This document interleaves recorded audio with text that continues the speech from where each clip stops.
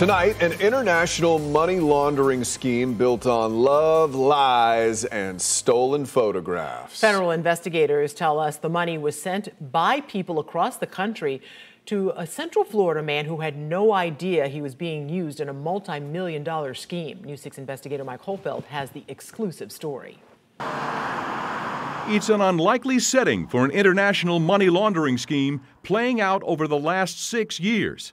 But it really happened. The money would come in different forms. It would come in either straight up cash, it would come in money orders, it would come in checks, it would come in wires. There you have over $100,000 in cash. Senior Special Agent Roger Fuentes of the Orlando Secret Service tells News 6 a tip from Apopka police led to a bounty of cash and Bitcoin deposits. Here's the Bitcoin receipt here. Funneled to the address of a young custodian. How much money are we talking about all these years? Way over $3.1 million. Investigators found smartphones, gift cards, money orders from Houston, Texas, and other states. Oh, and something else. Unemployment benefit debit cards. 41 unemployment debit card accounts from Arizona and California, obtained by identity thieves and cashed out every month to the tune of more than $61,000. And you're sure it ended up in Nigeria?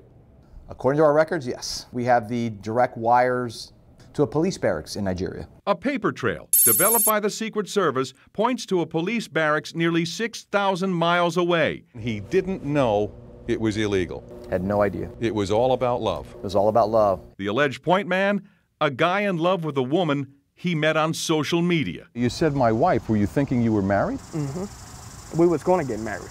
It's the first time he's going public. He's asked we not identify him. He says the love of his life had recruited him to route funds to a needy church. Didn't you suspect something? Why would it be going to a police barracks there instead of a church? I trusted this person to the point to where I believed in him.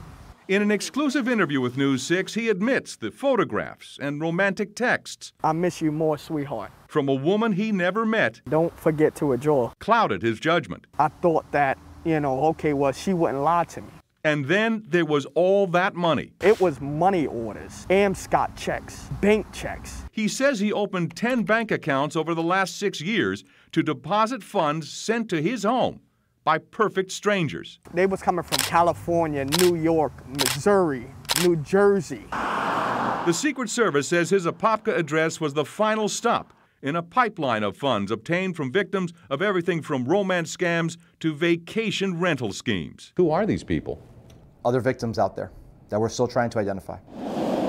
At this point, we really don't know how many men and women here in Florida and across the country are victims of this scheme and similar schemes. But we do know the potential financial scope of all of this could be in the billions. In Apopka, Mike Holfeld, News 6.